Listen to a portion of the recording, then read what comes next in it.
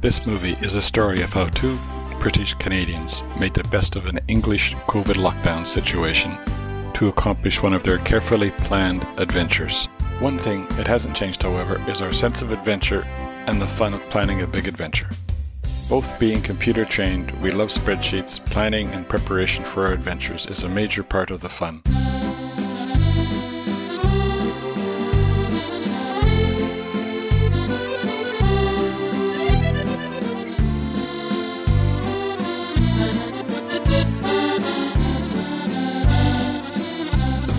This year we decided to take a self-drive canal boat trip in a rented Locaboat around the canals of central France. 4 weeks, 500 kilometers, and over 200 canal locks. Quite a challenge at the best of times. We are husband Don and wife Pat. We live in Kent, United Kingdom, and have been just as affected by the coronavirus this year as the whole world has been, restricting our social lives and travel plans, and also changing many of our previous habits. This is not our first canal boat adventure. What started in the year 2000 with a week on the Canal du Nivernais in France, with Pat's family, progressed to more canal boat trips in Brittany, the Languedoc, the Lot, the Alsace, the Ardennes, and this central part of France on 2 previous trips. Over 20 years of exploration, each contributing to our understanding and enjoyment of this beautiful country. Presented with the need to keep virus safe, ourselves and those around us, but still wanting to travel, we decided that spending a month on a boat, just the 2 of us, was being as safe as we could possibly imagine. We planned to take all our food with us to avoid the need for restaurants and cafes, and to remain on board and isolated as much as possible throughout the voyage. Certainly we would have to forego some of the culture and French food we love, but exploring the countryside, discovering some new places, and revisiting some of our favorites would have to suffice. Day 1, hour 2. Our first glass of wine. We're exhausted. Where to next? Our journey begins in Briare in August of 2020. Briare owes its prosperity to water transport. The main evidence of this is the vast stretch of water which was once a commercial port and is now the home of Locaboat Briare.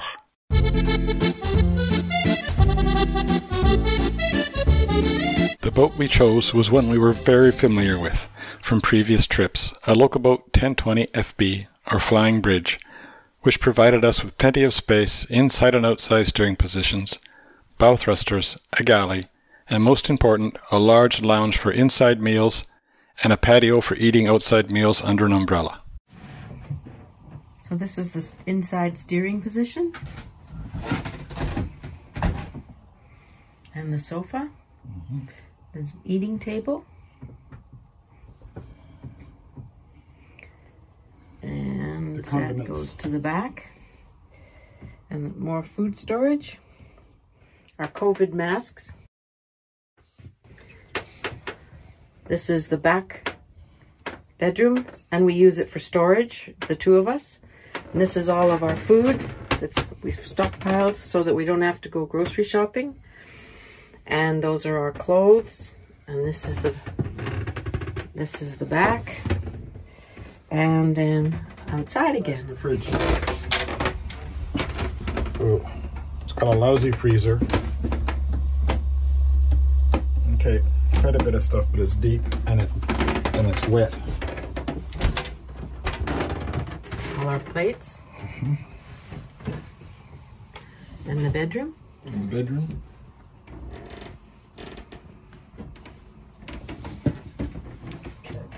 The circle route we have chosen is called the Loop, or Le Boucle in French, and we've decided to do this loop in a clockwise direction, beginning and ending in Briare. The first segment of our trip goes north from Briare. The Canal du Briare was the first summit-level or watershed canal in Europe. It is 57 kilometers long and links the river Loire to the river Loing, for centuries a lifeline for Paris. Food and fuel being brought to the capital by barge from the upper Loire and other valleys. The weather couldn't be better, and after stowing all our belongings on board, we are ready to start off. Our first night is spent in Roigny-les-Septiclus, or Roigny of the Seven Locks. Here we find evidence of the original canal, including the famous lock staircase of 7 locks, which were built by Henry IV as part of a massive project to join the Mediterranean Sea to the English Channel by a network of canals and rivers. A project started in 1604. The locks were built to join the Loire to the Seine, and this is the route our journey takes us the next morning.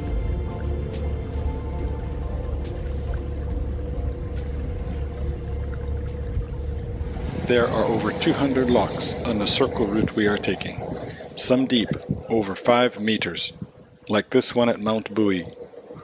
Pat got quite adept at exiting the narrow space without touching the sides despite the strong currents.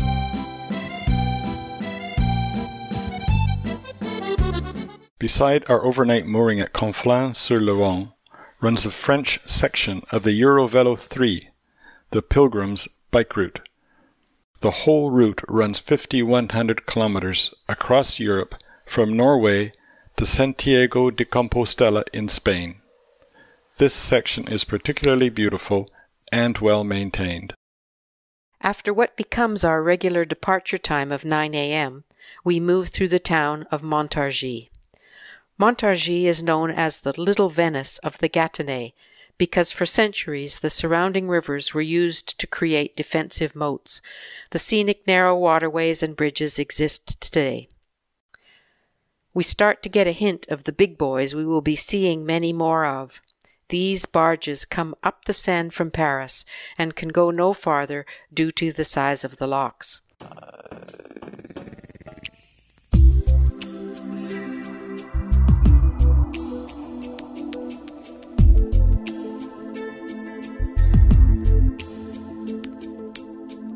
Today we navigate 14 kilometers of the mighty Seine, which flows from north of Dijon through Paris and onto the English Channel, past one of the biggest inland ports on the French waterways.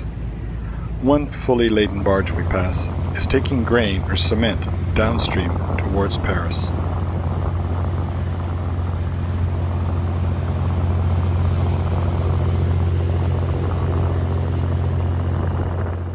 The lock on the Seine at Varennes is only 2.6 meters high, but life jackets are on because of the wide river. Tension is high. What you doing? Scared shitless. A bloody big lock. Montereau, Yonne, is a welcome sight. The Seine is behind us, and the Yonne River, which flows into the Seine here, is ahead of us. Time for a drink to celebrate 1 week on the road. Still, the river here is wide and slow-moving. Commercial barges are to be expected, and they don't slow down for tourists.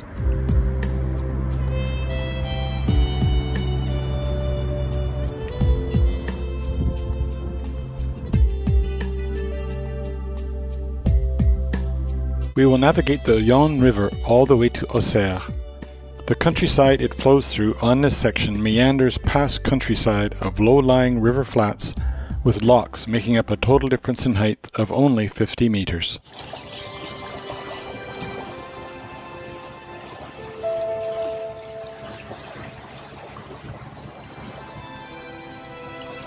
Most of the locks in this section are equipped with sloping sides to prevent their walls caving in, but they are a little tricky to get the hang of. Floating pontoons inside the lock are where you tie up and the pontoon floats upwards with the rise in the water level. The current can be quite strong when the sluices are opened. We take turns at the wheel on some of the longer stretches between locks, which can be 4 or 5 kilometers long, and it takes roughly 8 minutes per kilometer. Try to keep it between the navigational beacons, but there aren't any. The aqueduct of the Vanne will be our mooring place for the night. This Roman aqueduct carries the waters of the river Vanne 173 kilometers to Paris. Built in 1874, it has 162 arches of variable widths and a pipe of 2 meters in diameter. We don't tie up right under it. Just south of the city of Sens, we stop for lunch at Rozoy. The locks close from 12 to 1 in the afternoon, so the éclusier or lockkeeper can have some lunch, and so can we. Spaghetti carbonara avec salmon fumé. Et le cruise numéro 10. Sauce.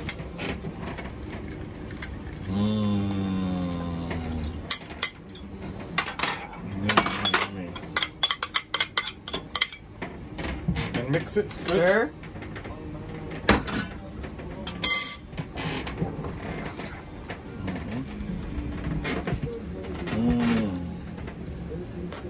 Salmon fumé de Carrefour.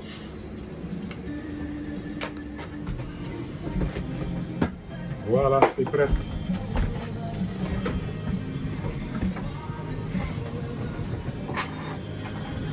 Bon appétit. To adjust our routine to the COVID-19 outbreak, we started planning our meals months in advance of the trip.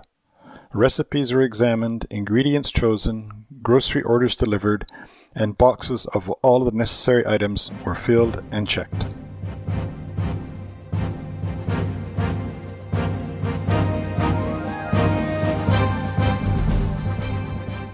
Joigny is a delightful city, if only we could visit more of it.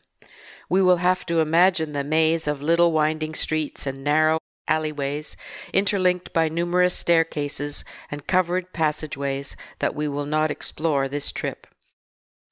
The Locaboat port is expecting us, and our gazole, or diesel, and propane get replenished by the helpful staff. We are set for the next section of our voyage.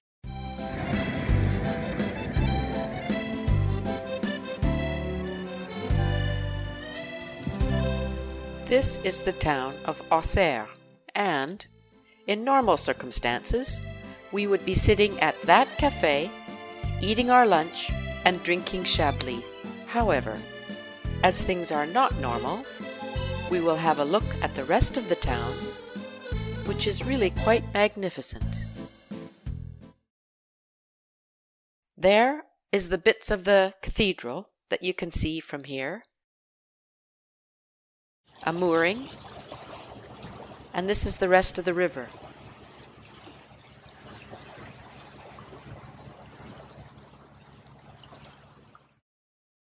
We've come past the bridge, and we've just come through that lock that is through the bridge, and there you have it.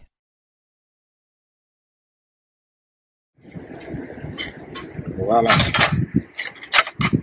Put sauce. Plus sauce.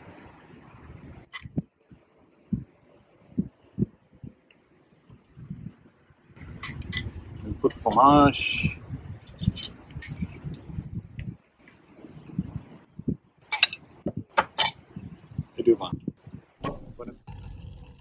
The Canal du Nivernais links the Loire Valley to the Seine Valley through an attractive wooded region called the Morvan. Along the way, we met some interesting characters. This fellow took an immediate liking to Don, but unfortunately lost interest when no snacks were forthcoming. One particularly nice overnight spot was Mailly-la-Ville. The weather is perfect. Not too hot or cold, clear skies giving us wonderful sunrises and sunsets. 30 kilometers south of Auxerre, the Saussois Rocks, a 60-meter limestone wall of rocks, dominates the River Yonne. This is a rock climber's mecca.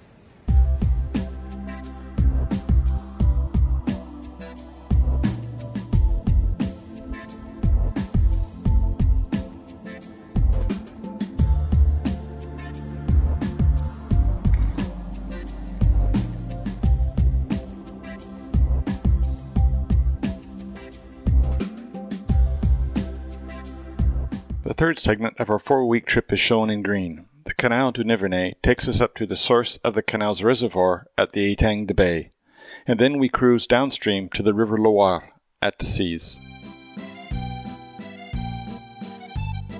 Okay, so this is our new book. This is the second half of our trip. This is what we've done today in red, and we've stopped right there, and that's where we're sitting at this moment. So tomorrow we start and we go off the page here, and then we turn the page and we have lunch there at Puceau, right there where that anchor is. Between 12 and 1 or 12 and 2 or whatever. Whatever time. And then we continue on down here past Clamcy. And this is the part that we've already done in previous trip.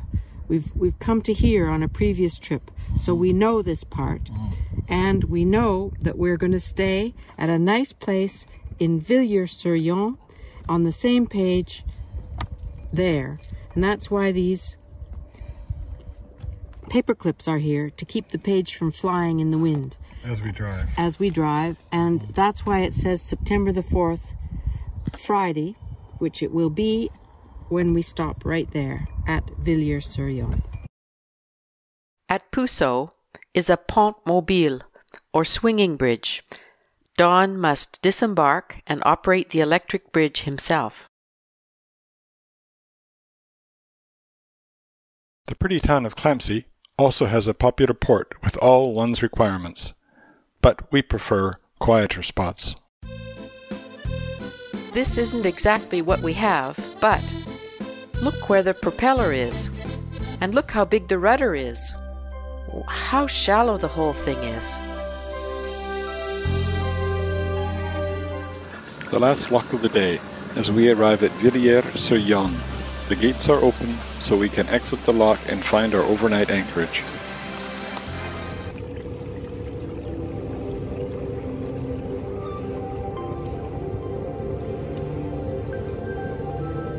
Next morning, leaving Villiers-sur-Yonne, Don navigates under one of the many low bridges along the route. Faites attention, or you will injure yourself or lose your umbrella overboard.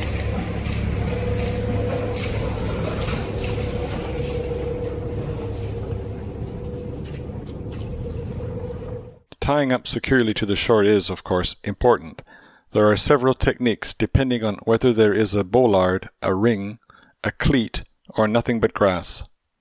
Here, at a cleat, the rope is looped back onto the boat and tied there to make it easy to cast off. Attaching the boat to a bollard is also a challenge, but Don has practiced and does not need to go ashore to secure us. This is a very handy skill to have when there are only 2 of us on board. As we climb towards the summit of the Canal du Nivernais, we come to the Sardy Lock Staircase, a flight of 16 locks. Some of the lock cottages, once abandoned, are now used by artists and craftsmen. Lock 14 is occupied by a potter, Robert Fuchs, and a special stop is made to add to our collection of his pottery. Here is one of the oldest locks we have seen, wooden and manual, and just like the English are still using.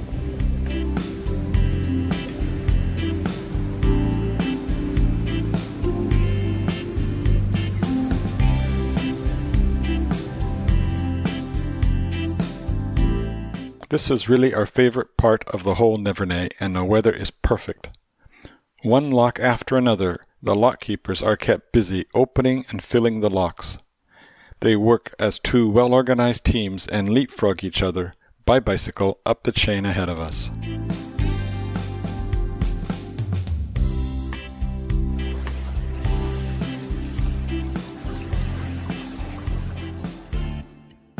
Most locks in the canals of central France are still manually operated and a lockkeeper is present. We must stop well short until the gates are opened, then go slowly in and moor with the rope on a bollard to hold the boat against the side.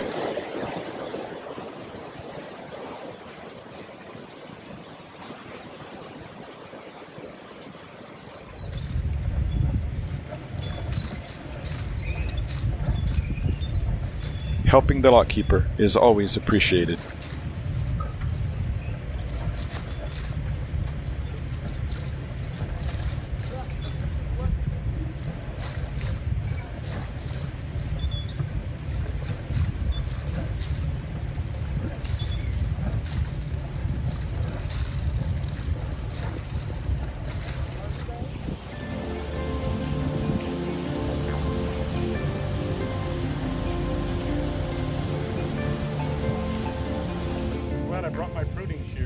At the top of the lock chain are 3 tunnels. Our one-way passage through them is regulated by a traffic light at the start of the approach. We had to wait almost an hour here for little electric boats coming towards us, but it was a lovely day. At least you can see the end of the tunnel while you are trying not to bounce back and forth off the narrow sidewalls. We emerge at the Étang de Bay, the huge reservoir that feeds water to the canal in both directions. Nachos in my new bowl and a glass of wine. After passing the summit of the canal at Bay, we descend towards the river Loire at Decize. Going downstream is much easier as the lock is full when you enter, and it is easy to lasso the bollard. As the lock empties, there is very little current.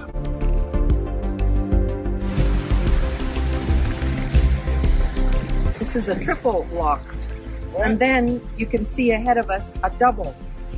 So from here you can actually see 5. We're in the first one. Just ahead there, where I'm just about to go under the bridge here, is the second one. Below that is the third, and then there's a pond, and then there's 2 more after that. Day follows a lovely day, cruising along at 8 kilometers an hour.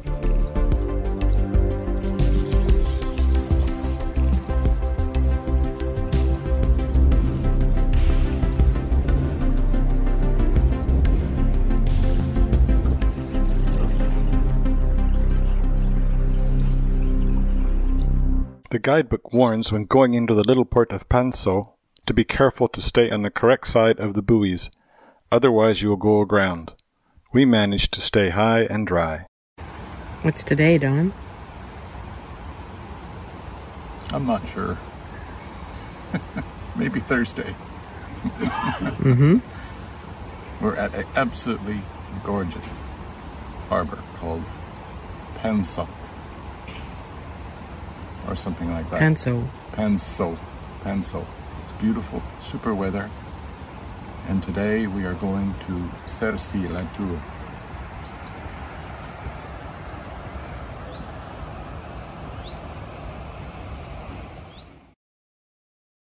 We were just getting ready to cast off, but the diesel engine wouldn't start. Long story short, the technician had to come from Briare and install a new starter motor. In the late afternoon we got underway. C'est très joli, hein? Yeah, what's your name?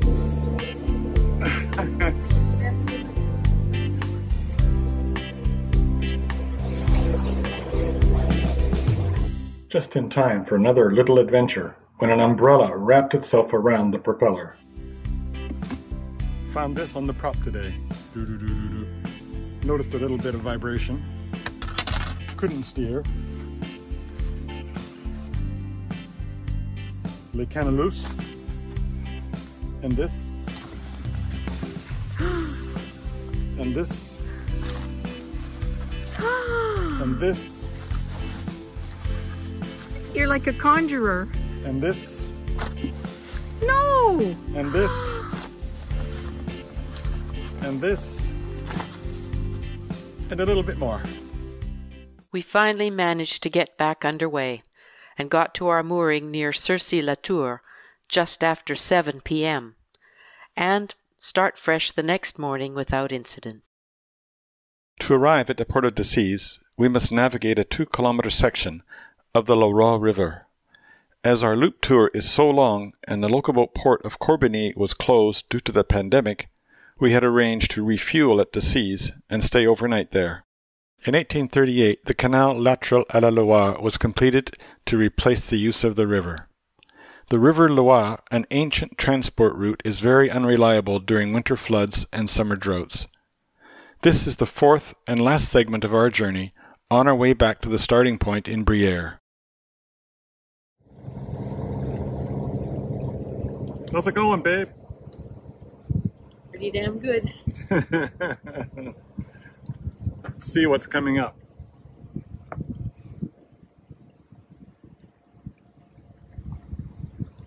We are approaching approaching Nevers. It's about 10 in the morning. Cool. It's going to be 31 today. Life is good. We prefer boxed wine on board. The quality is good and it is much easier to handle. Just past Nevers, the first of two aqueducts we cross is Les Gutins, over the river Allier, the largest tributary of the Loire.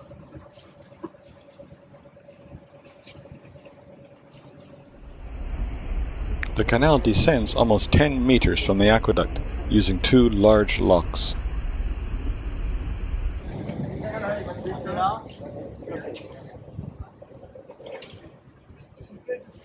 Voilà, glissez, comme le ski. Glissez. Oui. The éclusier, or lockkeeper, has to be particularly careful on this tricky lock. Interdiction, ça, hein? Farther on, we stop for the night at a familiar port, Marseille-les-Aubigny, first visited in the year 2000 with Pat's family.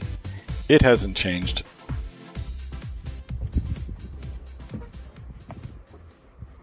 This is Herry. We're stopping here for the night. That's the lock that you can see.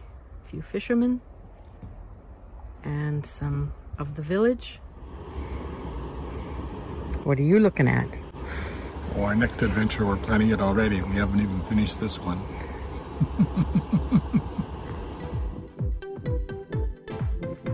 A warm, shady afternoon is spent relaxing on the afterdeck. I'm updating our spreadsheet. Because for 28 days, if we hadn't planned down to the kilometer, the PK, and the number of locks, we wouldn't have any idea whether we were on schedule or not. So we had to go by every single lock and every single kilometer of cruising to figure out that's what the spreadsheet's all about. But then, that was a plan before we even arrived. Then we wanted to know how the actuals worked out and what we did different from the plan, if anything. And we did change quite a few things in the plan, and the more closer to the end we got, the more changes that we actually made. So what I'm doing now is, in this comments section, I'm recording when we started on which day and when we ended, and when we started and when we ended, when we started and when we ended, etc. So that when we go back home, we can update the spreadsheet with the plan versus the actual, and we can then decide whether we need to, in the future, to make different plans or not.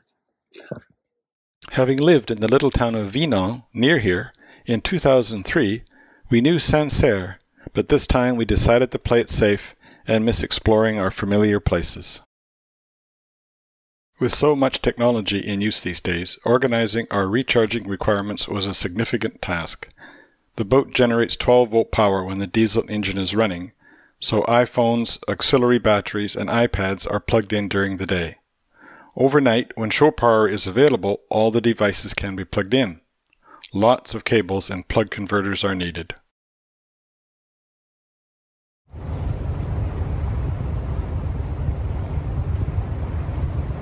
The canal bridge at Briare is justifiably famous. Built in the 1890s, it is 662 meters long and crosses above the Loire River. A one-way crossing over which we have priority as we are going downstream.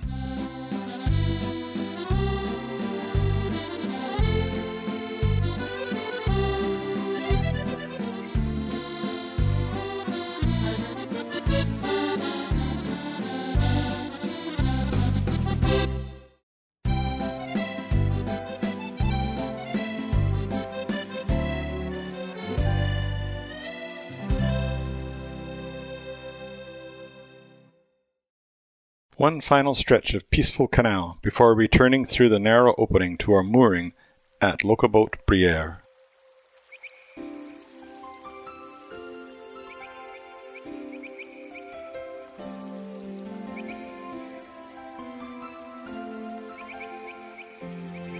Here we are in port, the Locaboat port at Briare.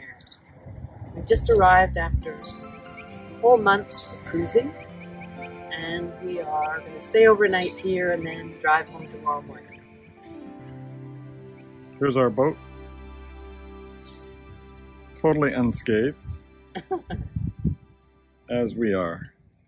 This is a fitting place to celebrate our 46th wedding anniversary and the end of a wonderful journey around La Boucle, France's finest canal circuit. Where will our next journey take us?